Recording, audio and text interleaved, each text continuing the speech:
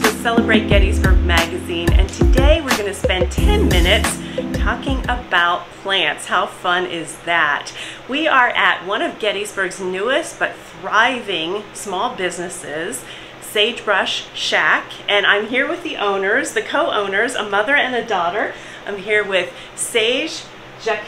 I'm sorry, I butchered that. We even practiced. I'm here with Jacques. So sorry. It's all right. And it looks like Jacques, but it's Jacques. And Heather Margonis. Thank you so much for joining us today. Hello. And sharing your plant wisdom. I first want to ask you and check, do you both have green thumbs? Yes. Well, we don't paint our fingernails green, but yes, we do have green thumbs. Well, your shop is beautiful. It's thriving. There are so many different kinds of plants. It's just gorgeous, beautiful. It's obvious that you know what you're doing and that you know how to care for plants. I have to admit, I love plants, but my plants don't always look quite so healthy. So I want to ask, what are some common mistakes that I make, that maybe we make with our plants at home? I think one of the most common mistakes is lighting. A lot of people will put the plant a little too far away from the window where it's not getting enough skylight. So if a big thing that I'll do is take my phone camera and kind of go at the plant and look, or have the camera point at the window. And if you see blue sky, it's usually getting a decent amount of light, but if you don't see any sky at all from where the plant is, it's probably not getting enough light. Now, depending on the plant, I mean, you have some plants that like a lot of direct sunlight, some that don't, so it all depends on the plant. But Okay. Yeah. And what are some of the more easier, like, knock on wood, you're never going to kill a plant, but what are some of the more easier plants for people to grow at home? I'm going to say pothos. Sansevierias. Yep, I would say, yeah, those two are like the most common. Sansevierias, also known as snake plants, those are very popular. They can tolerate a very low light, but they do prefer a higher light. They'll grow quicker if they have more lighting. Pothos, the more lighting they get, the bigger their leaves will get. You know, they'll thrive better, but they can tolerate that lower light. Okay. And do you have handy either one of those plants to show people what they look like? Yeah. Trying to see if I have here. So they were telling me they have, at any one time, they probably have close to 500 plants here in the shop. It's just a matter of finding them. The majority of them are all different. For example, this is a global green pothos, and they're gorgeous. They, you know, vine down. I absolutely love this one. It has like a lighter green tint on the inside and then like a darker green on the outer. Yeah. Beautiful patterns. And then I feel like most people know what a snake plant looks like. I've also heard it called mother-in-law's tongue. Is that right? Yes. Yeah. Let me grab one of the other. This is a golden flame Sansevieria. It has these bright yellows in here and some like dark greens. They are absolutely gorgeous. I love these ones. And you have them in reusable pots or biodegradable. Biodegradable. Yeah. So they're made out of a cocoa coir. We love using these because they do get a lot of airflow to the roots, and they are pretty durable. Eventually you'll have to like change out the pot or put it in a new. You can just put it right in the dirt. It'll, you know, do its thing. But yeah, we absolutely love these, and a lot of people don't like to repot plants, so we kind of do it for them. And then there's some other styles that aren't like the regular common type of like a braided snake plant. A braided snake plant. Wow, that's and then this one is a mini bonsai, and they're cool. They kind of look like a starfish Sansevieria, where they have like the little arms that stick out.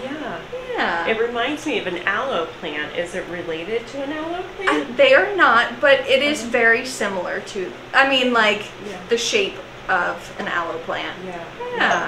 Well, one thing that strikes me about the shop is just the diversity. And, you know, it's not like you have cookie cutter rows of plants that are all alike. There are just a multitude of varieties here. So I have to ask you, it's like choosing a favorite child, but do you have favorite types of plants and examples, and tell us why they are your favorites? It depends on the day. Yeah. Some days, you know, we really love a certain plant. We love all of them. Yes. But I do have a favorite today. And now this one is a crisscross begonia, which you can see all of the texture. You can touch it. It has like little pink hairs on each bump, basically, and they're just fascinating. Yeah. And this right now is kind of like one of my favorites in the shop. I mean, there's definitely more that I could pick out that are favorites. Well, and this one here almost came into an extinction. Yes, so whenever we bought these, the greenhouse owner was telling us how in the 60s these apparently almost went extinct. Wow. And they've finally, like, you know, brought them back, and they're kind of popular now, but still very unique and different. As a begonia, does it flower? Now, these ones, I don't think they flower. If they flower, I'm pretty positive it's a white flower. But like you said, I don't think they flower. I've never seen them flower. The patterns on the leaves are flower enough. Like it's beautiful enough without just the gorgeous. blossom. Yeah. Okay. And Heather, how about you? Do you have a favorite? Yes, mine is this Flamingo Dream Hoya. Flamingo Dream Hoya. Hoya. Yes. Okay. So it's kind of close to the Crimson Princess. But with the Flamingo Hoya, or Dream Hoya, it has more reds in it. And then they do get these really cool, like it's like a cluster of waxy flowers, and they're like kind of the size of a pea, each of them on a cluster, and they have like a star, and there's like 3 of them that are different shades of like color with them. It sounds fascinating. And they do trail. Their Hoyas are really, I think, easy to take care of. Yeah. They kind of like a bright indirect sunlight. They want to be kind of, their soil come dry, but not like a succulent or cacti dry. Yeah. It sounds like when people come here, you're not just sending them home with a plant or plants, you're also sending them with information they need to care for the plants. You know what they need in terms of lighting and and that's one of the first things we ask is, what kind of lighting do you have? You know, each window in your, or part of your house, you know, is facing a different direction. So where are you going to put it at? Also, how often do you like to water? Do you like to water, you know, some people like to water all the time, other people kind of like, well, I forget. So then that helps us out as well. Yeah, and speaking of watering, you were telling me earlier that you spend a lot of time watering your inventory here in the shop. Yes. Do you water every day? And every day. How long does that take? Pretty much all day that we're open. We have our own little watering system. If you do, you know, anybody comes into the store, we have like bins that we'll water them in, and then we have racks that we dry before we put back on the shelves, just so because of the bottoms, we don't want the shelves and the wood and stuff, you know, get stained. Yeah. Well, I have to ask you, with a family business, there's always a family dynamic in terms of your relationship. So what is it like working together as a mother and daughter, and maybe what's your secret to staying in business and keeping your relationship as healthy as your plants here, thriving?